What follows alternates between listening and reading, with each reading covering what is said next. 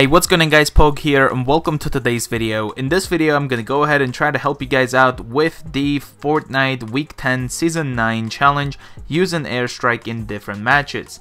So basically you will need to play 3 different games in order to complete this. You can see me over here in this gameplay. I have opened so many chests, I haven't really counted. Let me know in the comments below how many I opened.